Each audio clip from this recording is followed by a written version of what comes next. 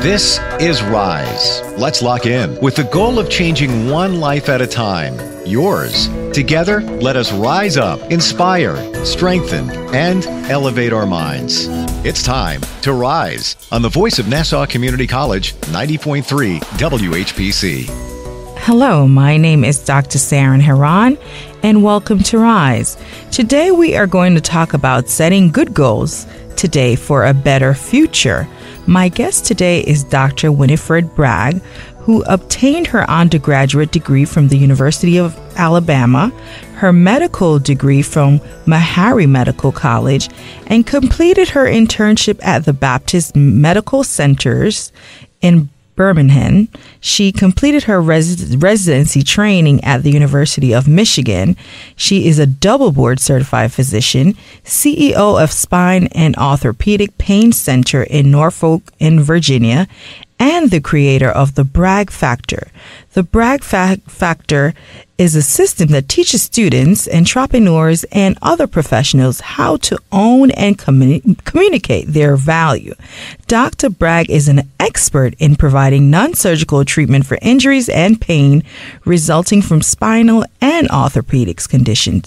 She has written a 4-part bestseller series on the BRAGG Factor, which includes Dreams Without Goals or Nightmares, How to Create a BRAGG Book for a Competitive Job Market for College Students, and How to Create a BRAGG Book for the Job Market for Professionals. She's a national recognized speaker, has appeared on ABC, NBC, CBS, and Fox, and other platforms. She is here to talk about the importance of setting goals, share the BRAGG Factor, and teach you to embrace your value. Dr. Winifred, welcome to Rise here on the voice of Nassau Community College, 90.3 WHPC. Thank you, Dr. Heron, for having me tonight. Wonderful. Now, you are a medical doctor and you provide non-surgical treatments for injuries, spinal and orthopedics conditions. Speak to us about that. Well, I'm an interventional pain specialist. So what that means is when people have an orthopedic or a problem or like back pain, neck pain, oftentimes people seek out an orthopedic surgeon because they're saying, let me have surgery. Right. So I specialize in non-surgical treatment of those problems. So actually what people don't know, you could come to someone like me first before you go to the orthopedic surgeon to do what we call non-surgical or conservative management. Because what we know as it relates to back pain, 80% of people are going to have back pain by age 55.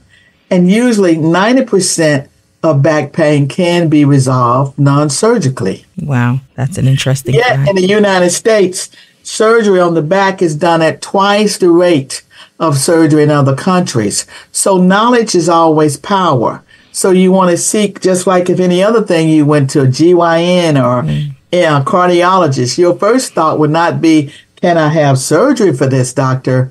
You want to know, what can I do from a conservative standpoint? So my specialty for that is called physical medicine and rehabilitation. And so you would look for a physical medicine rehabilitation doctor or an interventional pain doctor to treat you. Wonderful. Now, why did you decide to become a medical doctor? I'm interested to know. Well, I've always been interested in science. I'm a gardener. I've always had a garden. And when I was young, my father used to see me talking to plants outside. He used to say, well, what are you going to do? Be a plant doctor, or what are you going to do? And so I was always interested in science. And at first I was interested in becoming a dentist because dental school was shorter than the medical school route. Mm-hmm. But I was always interested in health because I wanted to see what impact I could have on the lives of others in a helpful and meaningful way. Now, our college students who may be listening and maybe considering becoming a medical doctor, what advice can you offer to them today? Well, the first thing I would tell them, if they could get a mentor who would allow them to shadow them, that is very important, because then that would give them some firsthand knowledge. If they don't have a physician in their family and they don't know and they're interested, they can get to see the ins and outs of what a daily practice is like. And then just because they go to one doctor and they may not like it, you have to consider what specialty it was. Because, you know, in my specialty, I don't have to deal with a lot of blood and the kind of specimens like that. And so, right. If you want a clean specialty, pain management is clean. You follow me? People think about dermatology, pretty skin, or whatever.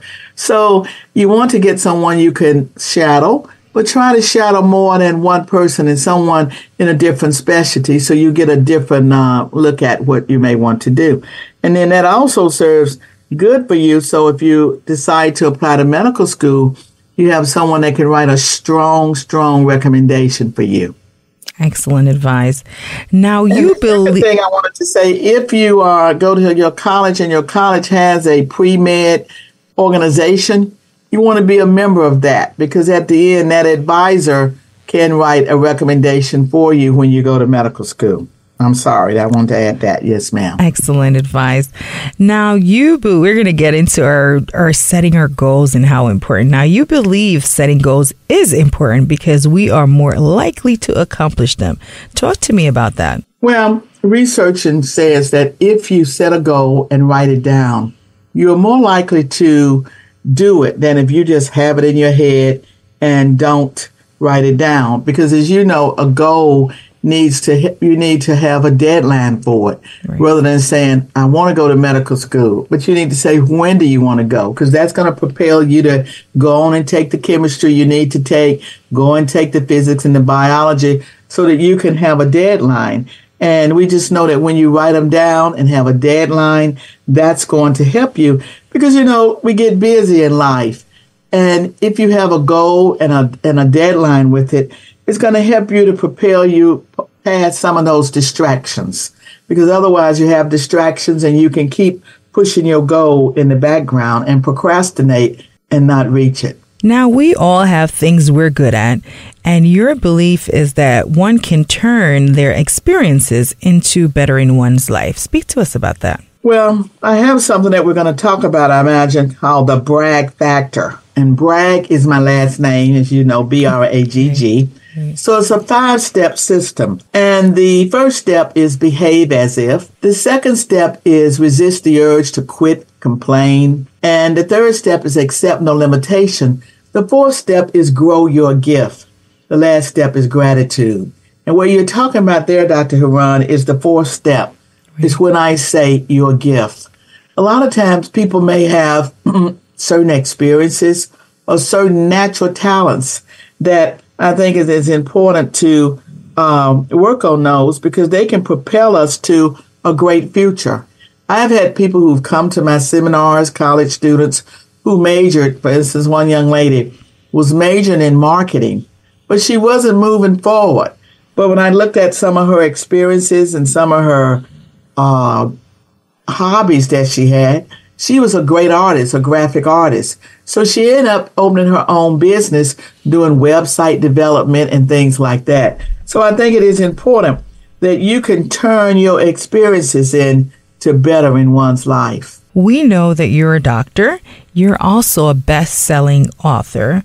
What is your inspiration behind all the work that you do? My inspiration is that I think in order for people to move forward, you have to have someone sometimes that you can ask for help, or that it's important to me to reach back and help other people propel forward, because I didn't make it on my own. I had very good mentors who helped me along the way.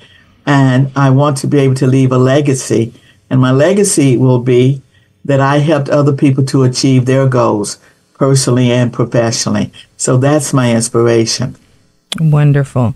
Now, for someone listening that may think, well, you're a doctor, so you have the resources to set a goal or even achieve them. What encouragement can you offer to those individuals that may be listening? Well, resources can be, I guess, I don't know if you mean financial resources or people resources, or what kind of resources were you thinking of? Just the same, especially financial, Financial resources. Yes. I had goals and set goals when I was that young person I told you in the backyard with a garden, and I didn't have any money. When I went to medical school, on loans, so I didn't have any money. And what people don't know, from medical school to your residency and all of those times, which takes up from college through med school and residency, was a 12-year span. And so I didn't have any money then. And yet I had goals.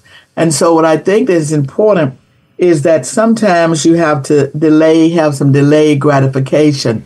Sometimes, I used to, you may say it looks like it today, but I actually have a beautician or a stylist, okay? But back in the day, I did my own hair.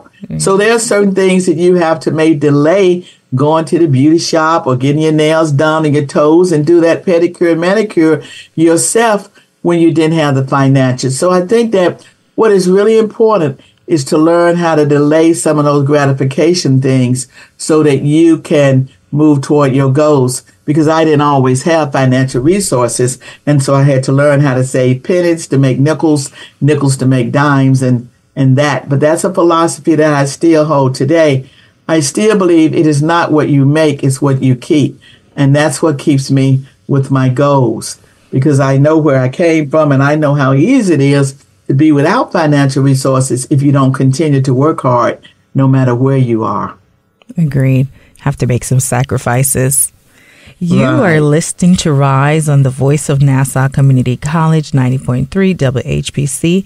My name is Dr. Saran Heron, and today we're talking with Dr. Winifred Bragg, who obtained her undergraduate degree from the University of Alabama, her medical degree from Meharry Medical College, and completed her internship at Baptist Medical Centers in Birmingham. She completed her residency training at the University of Michigan, and she is a double board certified physician, CEO of Spine and Orthopedic Pain Center in Norfolk, Virginia, and also the creator of the Bragg Factor. She has written before-part bestseller series on the Bragg Factor, which includes Dreams Without Goals or Nightmare, How to Create a Bragg Factor Book for a Competitive Job Market for College Students, and How to Create a Bragg Book for a Competitive Job Market for Professionals, a nationally recognized speaker who also has appeared on ABC, NBC, CBS, and Fox, and other platforms. She is here to talk about the importance of setting goals, share the Bragg Factor, and teach you to embrace your value. Now, Dr. Winifred, we've been talking, and also you speak to different companies to help them, develop different professional goals. Talk to us about that. I speak to different companies to talk to them about the Bragg Factor, because as you do a team, you want people to develop trust is one of the most important things in having a team. And so they want me to come to talk to how to use the Bragg Factor to develop camaraderie, how to set goals for a company. You see, at the basis of everything I do, Dr. Ron, because I'm a pain doctor, I understand that there's more to pain than just physical pain. There's financial pain, career pain. Right. And so lots of times in a company, they may be having growing pain. Maybe they've hired so many people now that they don't have the managers for it. Or maybe they've outgrown the team and they don't have enough people to do what they need to do. So there's pains within a company as well. And I speak to them about strategies they can use to have reasonable goals for their team members, how they can keep the people motivated, and how important gratitude is important when you have a team, to not only just tell them about the things that they did wrong, but to compliment. We know that if you compliment a person, they're more likely to do something rather than I say, Sheila, you didn't do this, and Sheila, you didn't do that. But to tell Sheila or Paul what they did that was good, and to be able to say that in front of an audience. I tell people 10 seconds of bragging on some of your team members would do ever so much for you. I would have to agree, as someone being in the healthcare industry myself. Right. Now you have a concept of nip or nap. Define that concept for us. Well, that concept comes from when we talk about goals. I have 4 basic questions that I always tell people to ask when they're doing their goals. What is it they really want? What is it they really want? And why do they want it? Because if you can really define what you really want, that'll propel you to stay on track during those times when you talked about it earlier, you're discouraged. So what is you really want? What is your time frame? And number 3 is what's holding you back? And of the 4 questions, the other is, what is your strategy? But of those 4 questions, the most important is, what's holding you back? If you can look at, well, why am I not reaching my goals? Then what is it? And you can dive deep and do a deep dive on what's holding you back. You can achieve them. So nip and nap kind of defines, we have 2 people. As you said, life gets busy. You know, you have family things you're doing and you're setting your goals. And you say, well, why can't I reach them?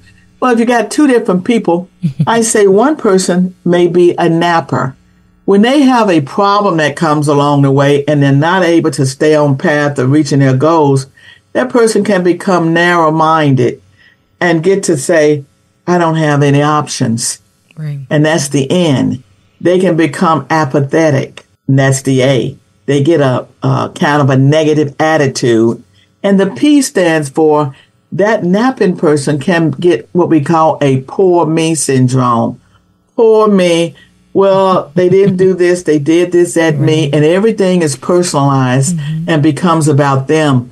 And when it becomes about them, they have what I call a pity party. And when you have a pity party, what happens? You procrastinate. Of course. And when we procrastinate, we then pause, P-A-U-S. And when we pause, we kind of get on what I call the treadmill of life. And when you get on that treadmill of life, guess what? No matter how fast you're moving, you're going nowhere. So that's the concept of nap. When the person who is a napper sees an obstacle, instead of going at it, it just overwhelms them and they kind of nap and they kind of miss their goal. Whereas on the other hand, we have Dr. Heron and other people who get an obstacle, because we're all going to have obstacles, right, and they kind of nip. And so when that person with a nip has a problem, they're going to navigate and say, let me look at the big picture here. What else can I do? And then the I in that stands for, that person's inquisitive. They're going to seek other people out to ask questions. And this generation now, you know, is very good with the internet. I stands for, you become an internet lover, because that means you're going to research. And then the P stands for, they're going to have a plan for action. And ultimately, that person's going to nip it in the bud. That's why it's called nip. They're going to nip it in the bud and be able to move faster. And so the real question is, if you're a napper, how do you become a nipper? That's what you have to study and see. What makes you nap when the other person is nipping? I think a lot of it can be peer pressure. People coming by your desk, calling you on the phone and telling you that you're not good enough to do certain things. You can't achieve it. You don't have the money to do it. And that's when I think you hit the delete button on your mind and delete that person, and then switch from napping to nipping. Have to change your mindset. Yes, ma'am. Change your mindset. Yeah. So many of us, as you know, we're brought up to not brag on ourselves. It's not good. What do you want to tell our listeners today about that? You're right. Most people are brought up to say bragging is bad, it's obnoxious. Particularly minorities and women. We're taught that research says that we don't want to do any bragging. They even say that women don't want to brag, and if a little girl makes Girl Scout and her friend doesn't, she gets emotional and feels real bad that her friend didn't make it. But that boy said, I made Eagle Scout and somebody else didn't. But I just ask the listeners to think about it. I don't care where you've worked in life.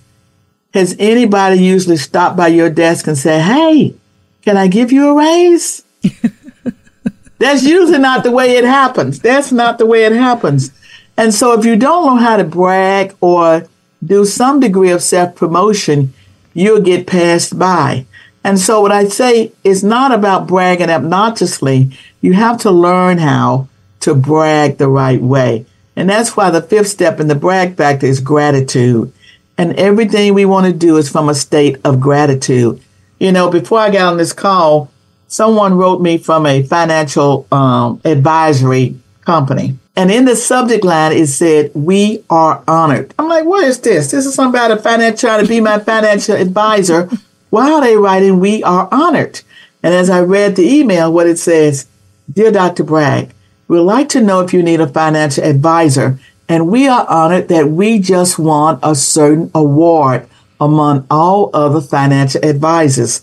Now, wasn't that a nice way with gratitude to express the way that they're really bragging to let me know that their company is better than the rest because they had won this award?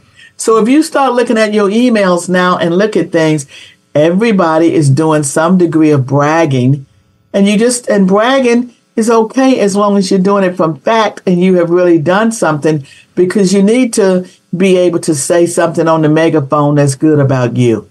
Agreed. You're listening to Rise on the Voice of Nassau Community College 90.3 WHPC. My name is Dr. Saran Heron, and today we're talking to Dr. Winifred Bragg, who obtained her undergraduate degree from the University of Alabama, her medical degree from Meharry Medical School, and completed her internship at the Baptist Medical Centers in Birmingham. She completed her residency training at the University of Michigan. She is a double board certified physician, CEO of Spine and Orthopedic Pain Center in Norfolk in Virginia, and the creator of The Bragg Factor. She has also written 4-part best-selling series of The Bragg Factor, which includes Dreams Without Goals Are a Nightmare, How to Create the Bragg Book for a Competitive Job Market for College Students, and How to Create a Bragg Book for a Competitive Job Market for Professionalism, and a national recognized speaker who has appeared on ABC, NBC,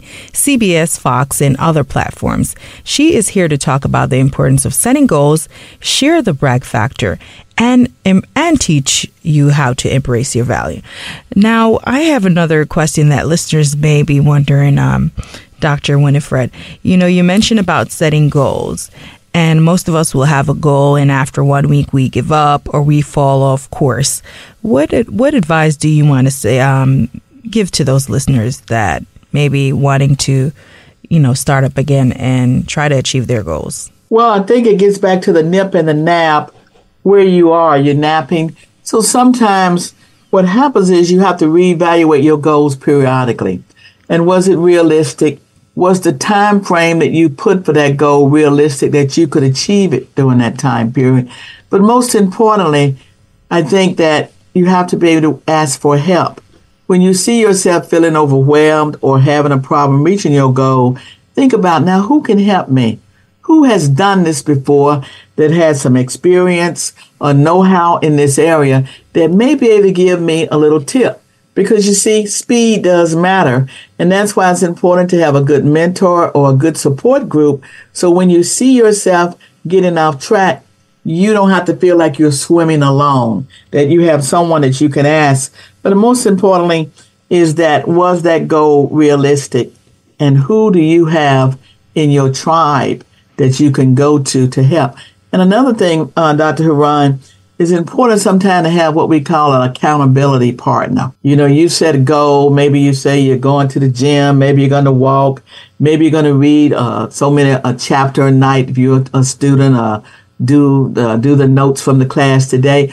Who in your class that is good, a good supportive person that can help you to keep that and keep you accountable, and you keep them as accountable as well. And just as easy as writing them a text and saying, Sheila, how you doing with your chemistry? Or Bob, do you think we need to meet tonight to study? How are you coming along with that? You can easily write them a text. Wonderful advice. Now, you have written Dreams Without Goals or Nightmares. We won't get to all your books today. But, yes, ma'am. But what can readers expect from that book if they should purchase Dreams Without Goals or Nightmares? Well, it's going to tell you the 4 most important questions to ask yourself when you are setting a goal. It has worksheets in it that you can prioritize your goals and keep up with what are some of your priorities that you need to do today. What are some personal goals and what projects that you are working on? I want people to know that there's a difference in a task and a goal. And it's going to talk about that. A goal is something where you have to stretch. It's an ambitious thing that you're doing. Whereas a task is something that my to-do list for today. But it's going to tell you some different things to help you know where you need help and what you can do to help, and some action steps that you can take when you are writing down your goals and what to think about, and tell you about how it's important to visualize yourself accomplishing the goal. For those on the line who you said are thinking about being a doctor, well, don't think about it, and just think about it, but close your eyes and visualize yourself being that doctor and see yourself doing it. And that's going to help you. You get that mental image when you get down and can't seem to follow your goals. When you see yourself accomplishing it, that's going to give you a good mindset to keep you on track. And so the book talks about all of those kinds of things. Now, earlier we talked about it's okay to brag on yourself.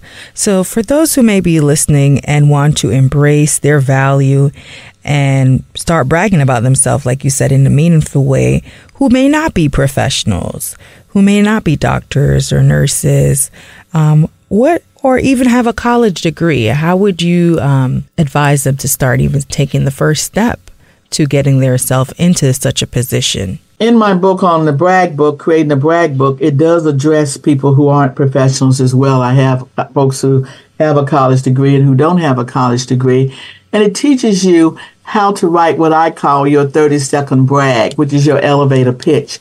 And when you do that, you're going to write around 3 things that are important and unique about you.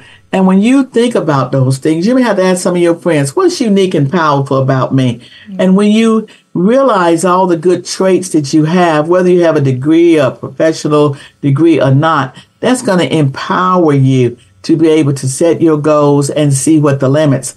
I am all an advocate for people getting a college degree, but there are many examples of millionaires who didn't go to college and they did quite well from a business standpoint. Right. You just have to work hard. But college gives you a ticket that's going to propel you. But by no means am I saying that everyone to be successful have to have a college degree, because there are countless examples of people who don't, but you just have to be innovative and work harder. So as we're getting ready to wrap up the show, Dr. Bragg, and those who really want to get in touch with you, how could they connect with you? You can email me at drbragg@TheBraggFactor.com. I invite you also to subscribe to my YouTube. Every Tuesday, I do a tip for a terrific Tuesday on the Bragg Factor YouTube channel. So those are things that you can email me, drbragg@TheBraggFactor.com.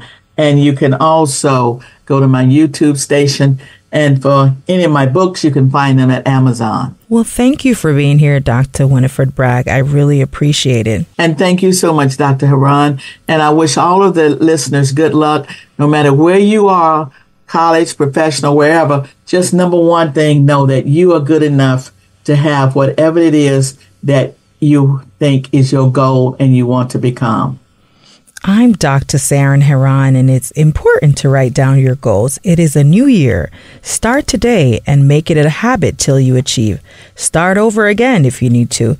Don't delay your dreams. Know your value. And it is okay to brag about yourself. You work hard. You achieve all you have with hard work and dedication. Rise up and chase your dreams. Thank you for listening to this week's edition of Rise, available wherever you listen to podcasts, and always right here on the voice of Nassau Community College, 90.3 WHPC.